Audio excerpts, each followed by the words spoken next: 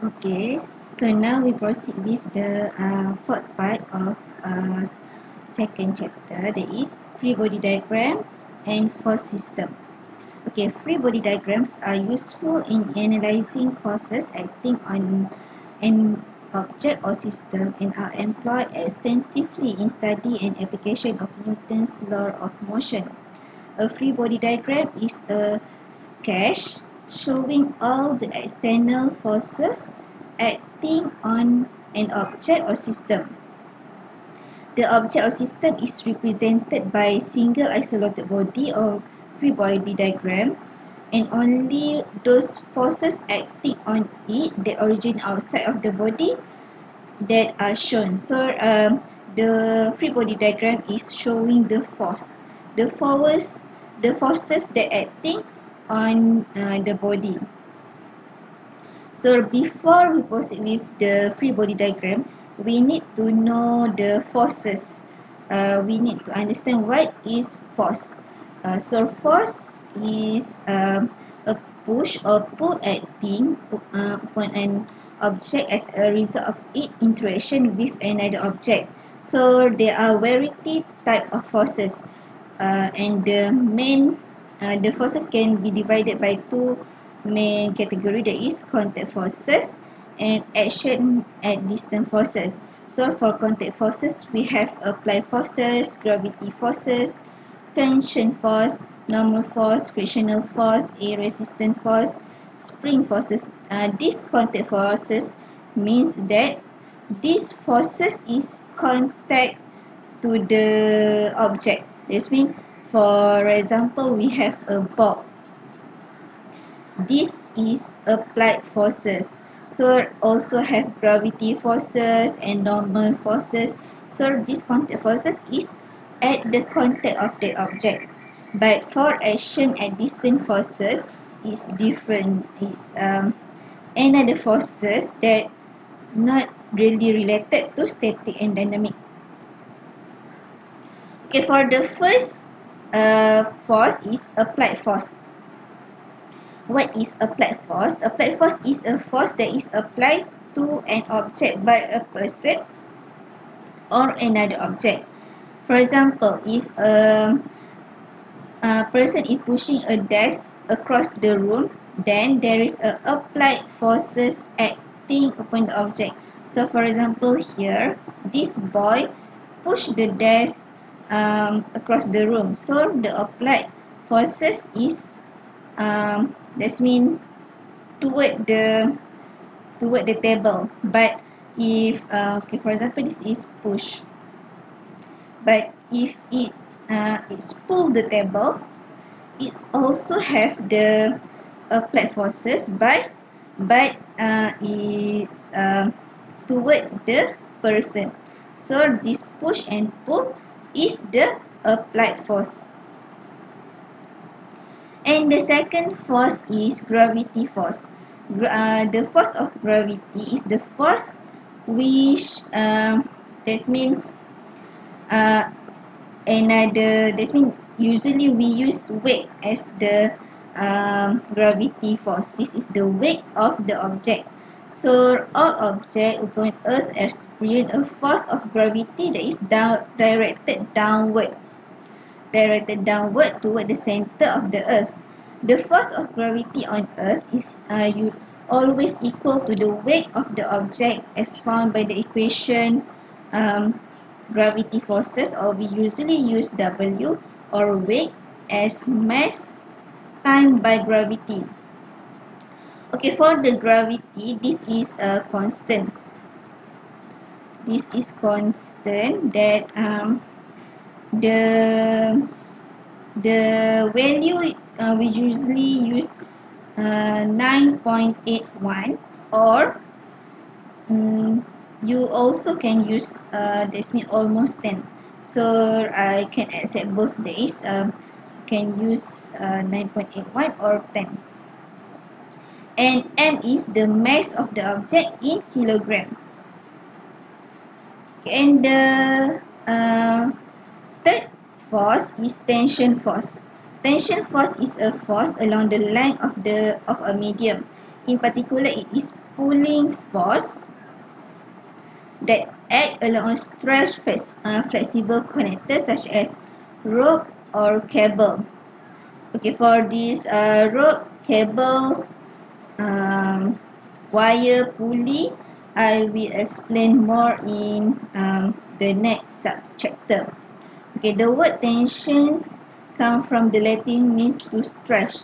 So the tension force is the force that is transmitted through string, rope, cable or wire when it is pulled tight by force acting from opposite end. So for the tension force, it usually it is out. This means from the object, the arrow is toward out of the object. So for example, this tension of this cable. So the arrow of the tension is out from the object. And then we have normal force. Normal force is the support force exerted by an object is contact with another stable object. That is, the force is when it's contact with another stable object, we have normal force. So if the force supporting the weight of an object or a load is perpendicular to the surface of contact between load and its support. So usually we use the symbol N, and normal means perpendicular to the surface. Okay, this is important because normal force is perpendicular to the surface. For example, we have object like this. So the normal force is toward up because this is 90 degree perpendicular to this to the surface of this object. So on flat surface, and normal force is equal mg or weight, but in different direction. Weight toward downward, and normal force toward outward. Okay, but this is different when we have, okay, this is on flat surface, but if we have inclined surface, the normal force is 90 degree, that is perpendicular to the surface, but the weight always toward down. So it's like this. So the normal force is not same with mg for inclined surface. So normal force is the support force that toward up. And we also have frictional force or friction force. The friction force is the force exerted by a surface as an object moves across it. So the is move. So if it's move, it have friction force. So there are at least two types of friction force, that is sliding and static. So but this is based on the situation of that surface. Okay, through those not always the case. The friction force often opposes the motion of the object. So for example, a flat surface like this. So we have the applied force here, applied force toward right, and we have normal force toward up, gravitational force toward down, and friction force is oppose the motion of the object. For example, if the force applied toward right, the object should move toward right, but the frictional force is toward left. The arrow is here. So for the basic knowledge is that for if FA more than FF, so the object will move. But if the FA is same or less than FF, so the object is static, not move. Okay, friction results from the two surfaces being pressed together closely, causing the intermolecular attraction force between molecules at different surface. So this is the physics why we have the frictional force, and the formula for the frictional force is mu F. So mu is the constant, the frictional coefficient, and F normal is N. Okay, and the thick contact force is A resistant force. So the A resistant is a special type of frictional force that act upon object as they travel through the air. Okay, so for previous forces, usually it at surface or it hanging but not move through the air. But for example is hot balloon or parachute. The this hot balloon, this parachute will go down. So we have the A resistant oppose the direction of the movement. So this is the A resistant force. Okay, the last one is spring force. The spring force is the force exerted by a compressed or stretched spring upon any object that is attached to it. So an object that's composed or stretched a spring is always act upon by a force that restore the object to its rest or equilibrium. So the formula is Fs equal negative Kx, with K is spring constant and X is spring stress or compression. Okay, so you already know the force. That's mean the all type of the forces. So to analyze a system or certain situation, we need to draw free body diagram, that is the short form is FBD. So free body diagram must include only external forces acting on the body of interest. So this is a keyword for free body diagram, because for certain situation we have many connection in the system, but for free body diagram we only need to draw at the body of interest, and then after you draw the accurate free body diagram, then you can apply Newton's first law if the body is in equilibrium. So this one is applied in static, and if the body is accelerating, so we apply second law, that is in dynamic. So how to draw the free body diagram?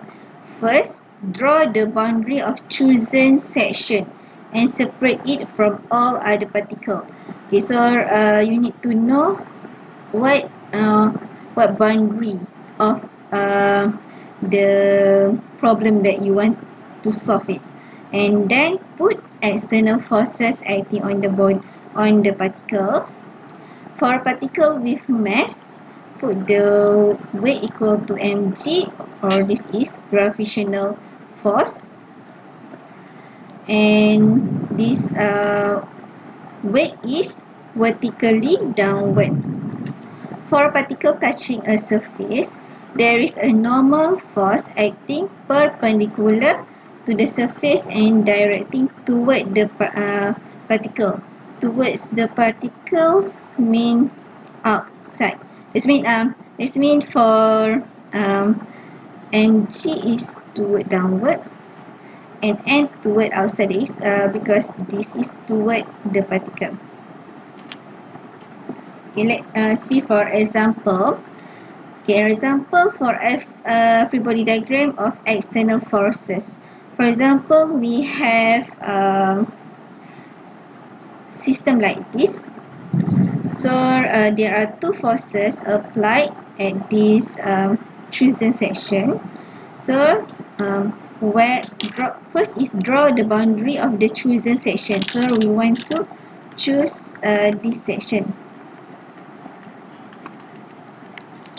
And then input all external force acting on the particle. So we need to assume this is the center. So we have F1 and F2 with the certain degree. So we will get this is the free body diagram of this condition. And how about if the system have mass? So if it have mass, it will have the gravitational gravity or weight. So weight equal mg. So g is the gravitational constant. Same as previously, that you need to draw the boundary of chosen section. For example, here is rope. So that means this object hanging on the ceiling with two ropes. So this rope have tension force. We usually use ST. So this tension force is based on definition before. It is stretched outward from the object. So the arrow is outward from the object. So we have T1 and T2. So the object have the gravitational forces and also T1 and T2. So the free body diagram become like this. And how about the object on inclined surface? So for object on inclined surface, same as before, but for this one we have the normal forces and also the applied forces and friction forces. So this normal forces perpendicular to the surface, and weight is vertically downward. So the forces toward up, the applied forces, and friction forces opposite to the applied forces. Okay, there is for the pulley system, it's applied tension, but several cases have different free body diagrams. So we will see how the pulley system free body diagram. So okay, as mentioned before, rope and cable are used to transmit force, and the force is always tension. So it's used T. Rope and pulley are considered incapable of transmitting compression, so always tension. And pulley usually assumed to be frictionless. So we we not consider friction in pulley system, and also dimension of the pulley are neglected. So there are three main type of pulley system. That is fixed pulley, because the pulley is fixed here, fixed to the top. So to take up this object, we need to pull this rope. and the second type is movable pulley. So this pulley is movable because when we pull this rope, it's pulled up, but this pulley is movable. And also compound pulley, where two of them is fixed and one of them is movable. So this is combination of fixed and movable pulley. Okay, how to draw the free body diagram of pulley? Okay, for example here, this is okay, we want to draw the free body diagram at A, at this point. So here we have tension out from pulley. So we have T here and T here, and then we have weight here, go to mg. So we consider this boundary, therefore it becomes 2t, because t plus t become 2t, so it's become 2t. And then we also, when we analyze this, for example, if you want to know what is the value for t, so 2t equal mg, so t equal mg over 2. So you can solve like this. Okay, there is condition where the pulley looks like this, but here, okay, this is what you want to okay, for example here, the first is for free body diagram, we need to draw the boundary of chosen section. Chosen sections mean which section you want to solve it. For example here, we have two pulley.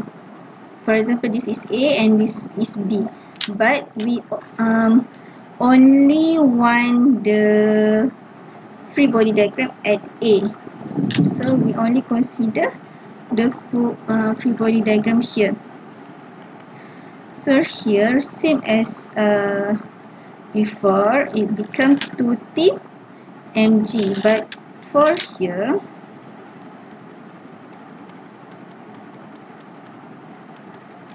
if the question is want to know the value of this means the free body diagram at B, it's become 2t like this only. And then if you want to solve, then 2t equal mg, so this is at B. Okay, and this one is movable. This is a compound. There is one is movable and one is fixed. So for this condition, the question want to know the free body diagram at B. So B is here. So we have T.